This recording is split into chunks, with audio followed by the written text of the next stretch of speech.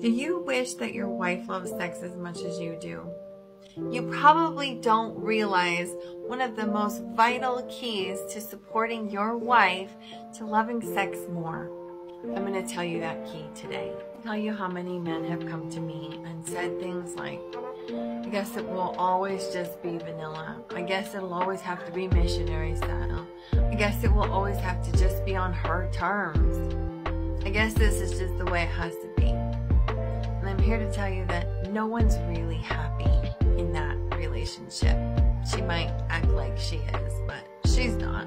The truest and highest version of her is in full acceptance of her own sexuality, right?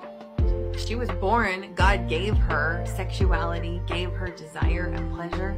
So the highest version of her is one who likes sex. So I want to share with you the key to her unlocking this for herself.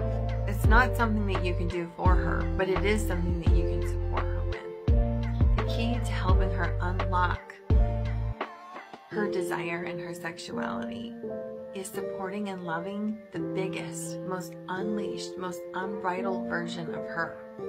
The version of her that's wild, that loves pleasure, that goes after the things that she desires, is loud, that is giddy, that is excited, that is emotional, that is big, that takes up space, that is passionate. This is the version of her that is also the most unbridled, unleashed, wild, fun, open, playful version that she's going to be in sex.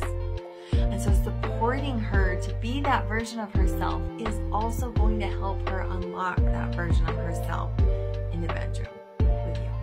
See part 2 for do's and don'ts.